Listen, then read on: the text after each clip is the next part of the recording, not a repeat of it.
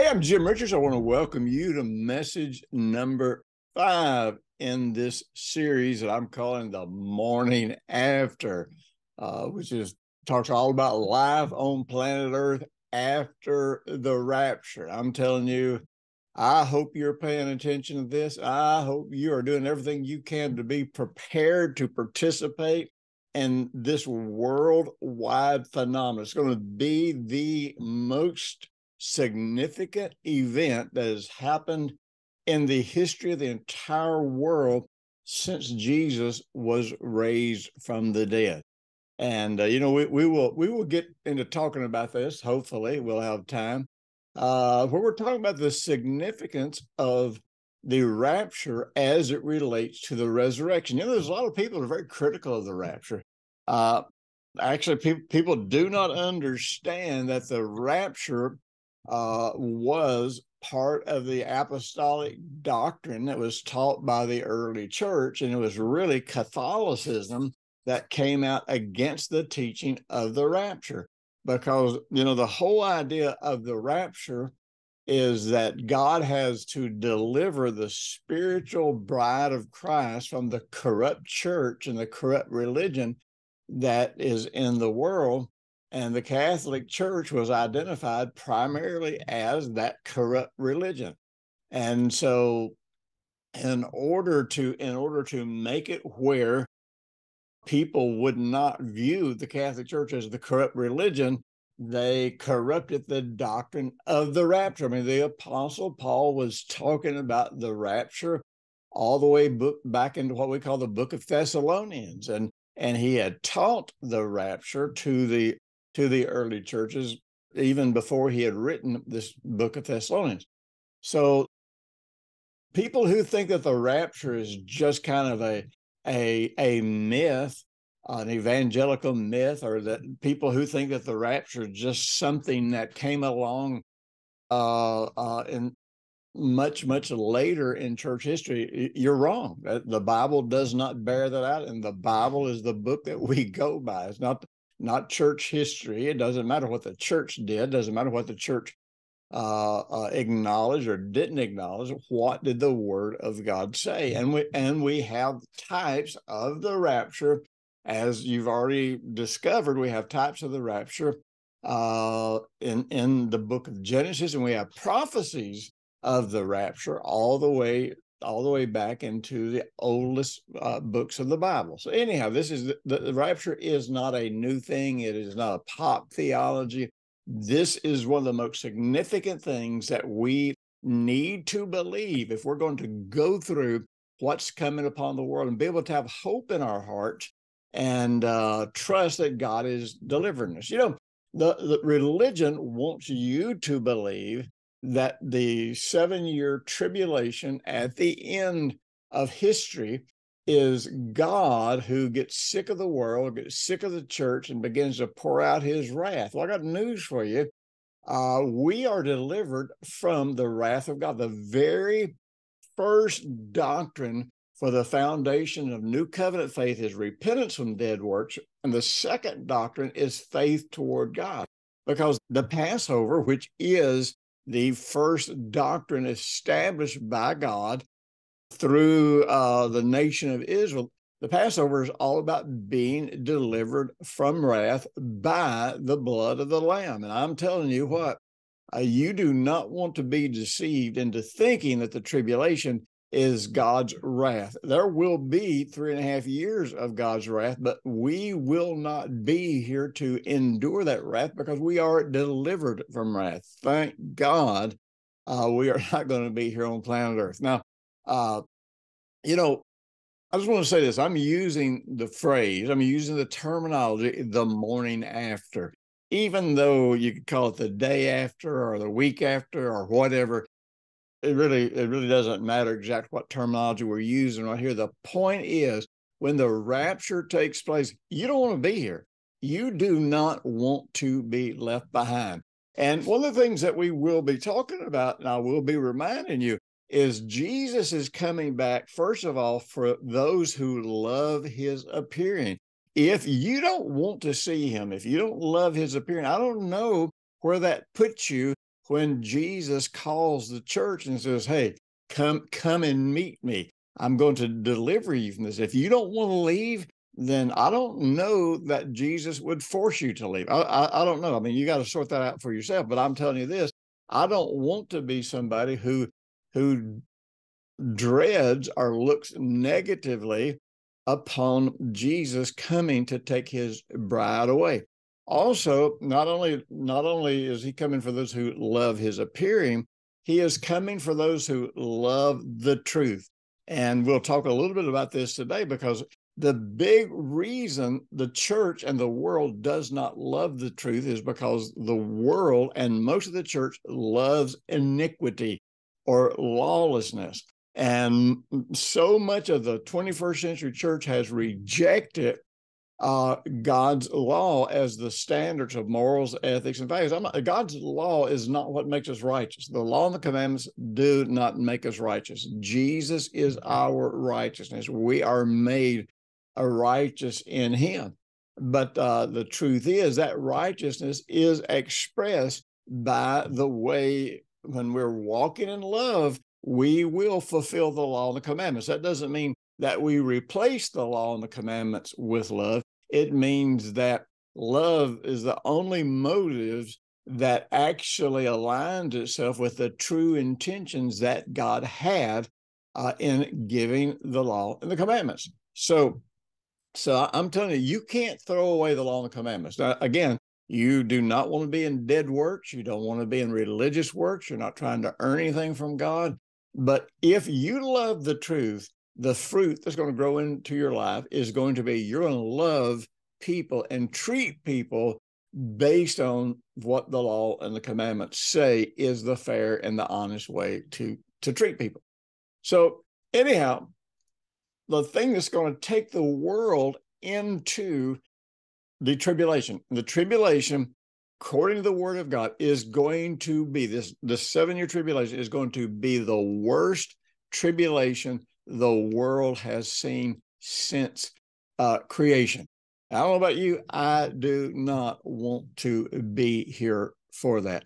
And one of the things that's going to happen is there's going to be a worldwide demon possession that's going to take place after the rapture. It's already mounting now, and it's all based on the love of lawlessness, the rejection of God's word for the standard of values, morals, ethics, love, and kindness, and all these kinds of things. It's the rejection of the law and the commandments as God's expression of love is really what is taking us to the place where complete wickedness is able to take over the entire world. Now, let me mention this, by the way.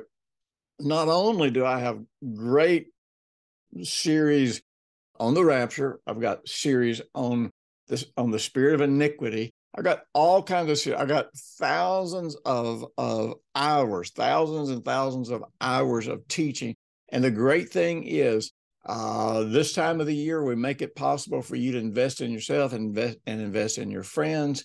And so be sure and check out the specials that we have for you.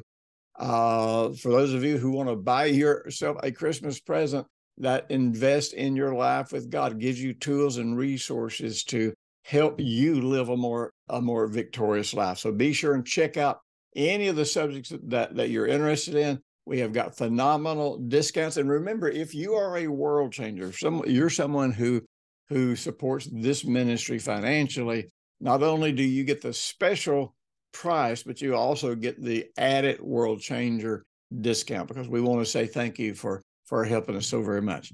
Now, I want to talk to you just a little bit about this whole concept of worldwide demon possession.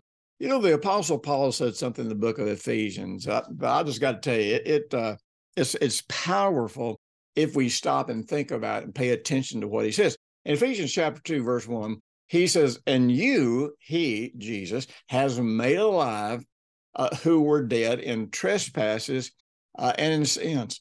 So in Jesus, we have been made alive. In Jesus, we have been born again. Our spirit man has been made alive. We get a new spirit. We get a new heart. and we actually cease to be slaves to sin. I want you to understand something. You can still sin, but you don't have a sin nature now. If you sin now, it's because you choose to. It's not because you have to. It's not because you have no power. You do have power over sin. Sin is no longer our master. Righteousness is our master if we choose to yield to righteousness. But we can yield to righteousness, we can yield to sin. But we are free from the power of sin. We don't have to be in sin. We are not powerless to sin. We can overcome sin anytime we choose to. But so we've been made alive, and we were dead in our trespasses and sin, but we're not dead anymore. We have been made alive.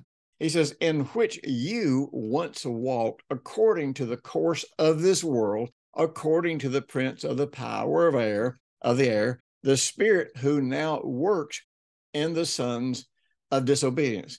Now, Paul is saying something in this statement that is so crucially important for us to understand what's happening in the world, what's happening in people who don't know Jesus, what's happening in people who are not born again, but specifically to understand what I'm calling massive worldwide demon possession that's going to happen immediately after the rapture. Now, Paul is saying here that every person who is not born again is actually being influenced, and they are walking, in other words, their way of life. And the Bible talks about a path, walking a path. In King James, it uses the word communication. There's several different words that are used that are making reference to a lifestyle, how we live our lives, how we conduct ourselves in general. And he is basically saying that all of us at one point in time walk according to the course of this world, specifically according to the prince of the power of the air. In other words, we were subject to Lucifer because we had a sin nature. Now, we do not have a sin nature. Now, I'm telling you, people will argue with you about this. People will tell you that the reason you sin now is that you have a sin nature. That is not what the Bible says. Go read the book of Romans, plain as the nose on your face. We don't have a sin nature, but we make a choice whether we will yield to sin or whether we will yield to righteousness. So basically, we were all being influenced by the devil all the time that we were giving into sin, and all the time that we didn't have the power to overcome sin. Now, he goes on to say, he says, so, you're walking according to the course of the world, according to the prince of the power of the air. Now, this is the spirit who now works in the sons of disobedience. So he is saying all of the children of disobedience, all of those who are choosing to yield to sin, all those who are choosing to give in to the depravity that's in the world are in fact operating because they are being influenced by a spirit that works in the sons of disobedience. So basically, everybody that comes to the Lord, prior to coming to the Lord, in a very certain sense, are what the Bible would actually call demon possessed. Now, one of the things that we've got to come to grips with, man, there are so many practices that we participate in, so many ceremonies and rituals in the church, and there's so many terminologies that we use that are not scriptural at all, but they have been observed for so many hundreds of years that people will fight you over this stuff. And so in order for us to understand how there's going to be worldwide demon possession, if you will, we have to kind of even look at the word, possessed, as it is in the New Testament.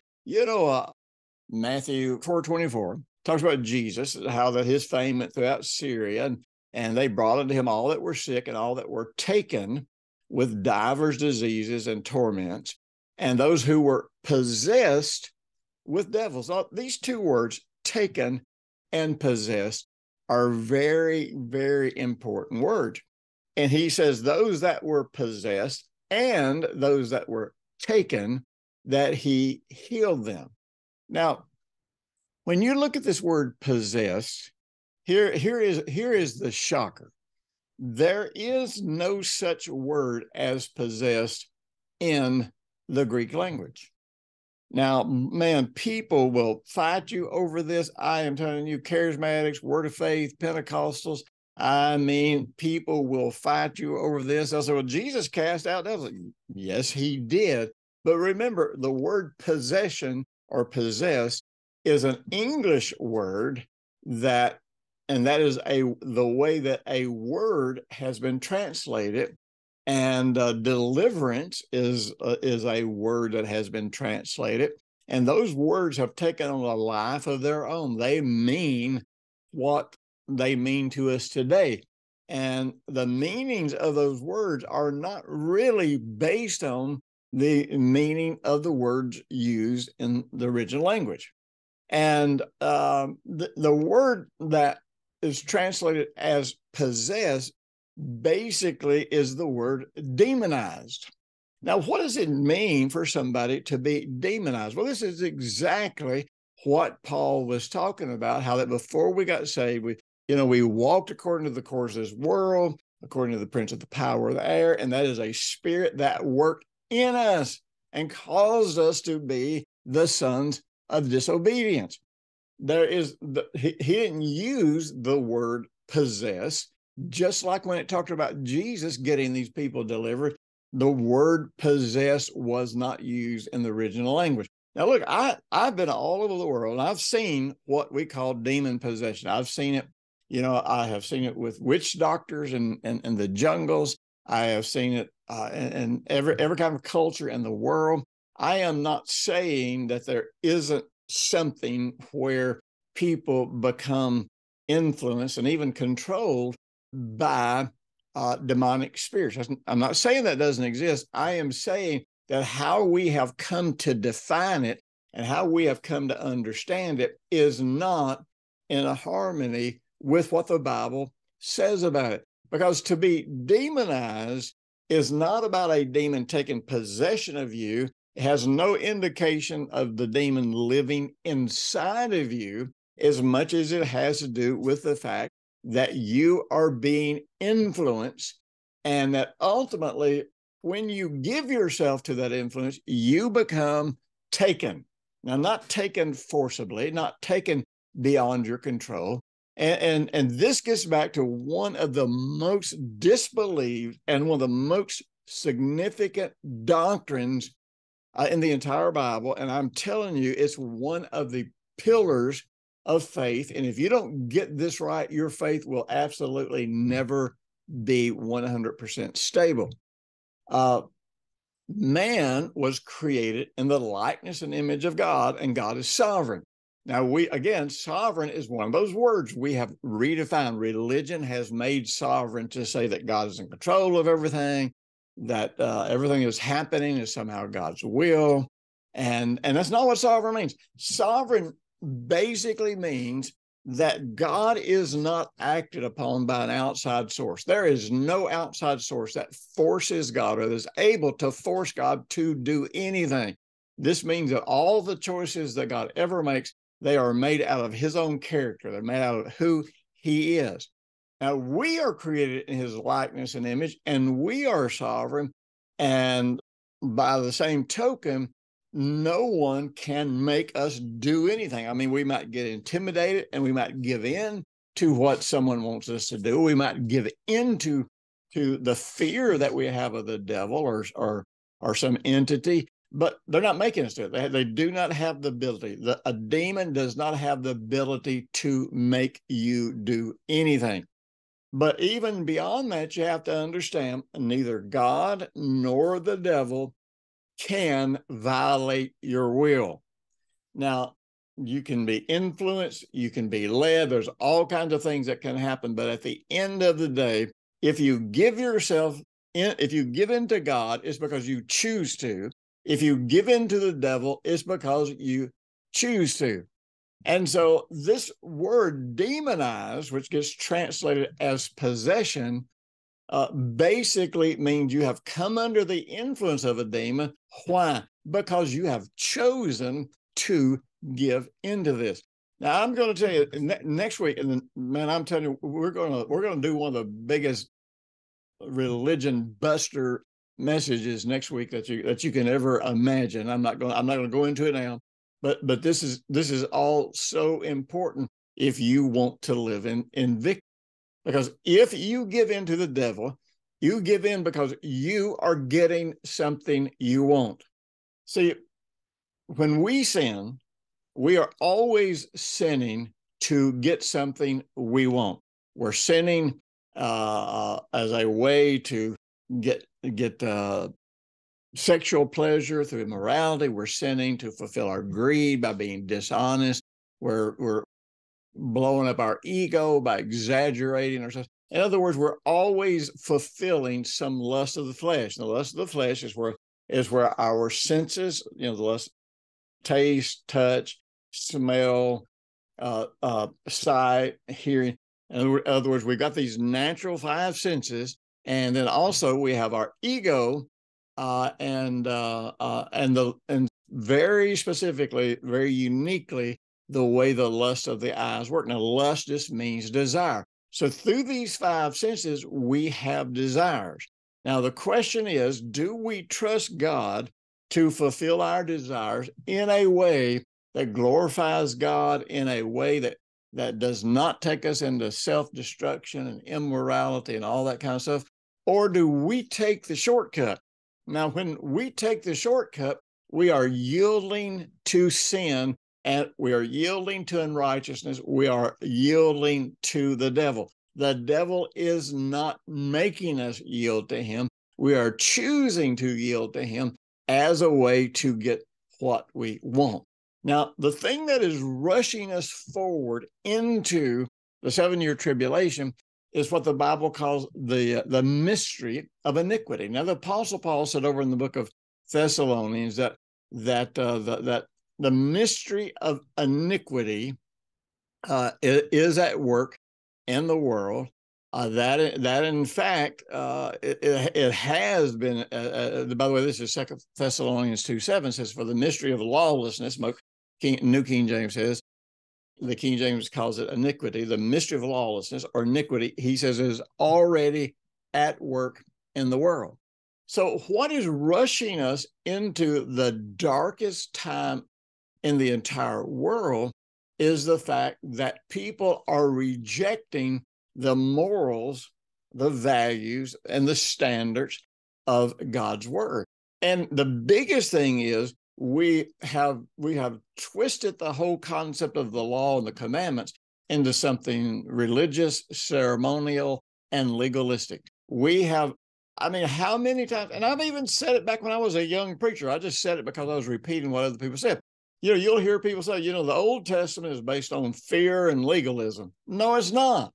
God's always been a faith God, and God's always done everything that he did, based on the motive of love. I mean, listen, it was God who said in the Old Testament, who said the greatest, the most important law is to love the Lord your God with all your heart and all your soul and all your might. And the second one is just like it, to love your neighbor as yourself. And so we understand that everything about the law and the commandments is telling us how, if we have the intention of walking in love, this is how you do it. You don't commit adultery with your neighbor's wife. You don't lie to people. You don't cheat people. You don't steal from people. You don't commit violence against people. You don't slander people. You don't gossip about people. In other words, all of these are the ways that show us what we should do. You don't bear false witness. You don't testify against somebody to get them in trouble. You don't sue somebody when you have no right to sue somebody. You don't accuse people of things you shouldn't accuse them of. So the law and the commandments tell us God's standard for walking in love. And the problem is people took the law and the commandments. Man did this. God never intended for this. People took the law and the commandments and said, this is how we will earn God's approval. No, there's nowhere in the law and the commandments, there's nowhere in the Old Testament that says you can earn righteousness from God. In fact, the Old Testament, just as much as the New Testament, says that God's a faith God, and you can't please God without faith. Matter of fact, it's the Old Testament says that the just or the righteous shall live by faith. Faith righteousness is not did not come about in the New Covenant or in the New Testament. Faith righteousness has been a fact that has been present from the beginning of time. We have just succumbed to the religious nonsense that was taught and that was handed down by the Jews. And I got news for you: all these places where Jesus speaks against commandments and against the law in the original language, is very clear. He's talking about the oral traditions. He's talking about the Talmud. He's not talking about the law of Moses. He's not talking about the Torah. He is never condemning the law of God. He is condemning the Torah. What leads the world into darkness, and you already see this permeating the church today, is the rejection of the commandments for the understanding, the definitions of what love is. And so the more civilization, and not just civilization in general, the church rejects the commandments as these are the standards that we are supposed to live by if we're going to walk in love. That's what Paul was talking about when he says, if you walk in love, you'll fulfill or bring to full expression all the commandments, because the commandments were about how to walk in love. But what's happening is we are rejecting God's commandments as the basis for love. We've come up with humanistic, immoral, ungodly ways of defining love. We reject God's morals, values, and standards in the name of expressing love. And by such, the world is getting less and less moral, less and less safe, more and more violent. And so we are entering into this state where people are giving themselves over to be demonized because they want that ungodly version of what walking in love is. They want love to be immorality. They want love to be every kind of perverted sex, the fulfilling of all greed. They want every sermon to be a prosperity message. They want everything to be about nothing really matters except us just being happy. Well, listen, I got great news for you. We don't have to stay here and see the world dive into that darkness. We can depart, meet Jesus in there, and we can escape everything that's coming. All right, be sure and share this with a friend. I'll be talking to you again next week. Don't miss it.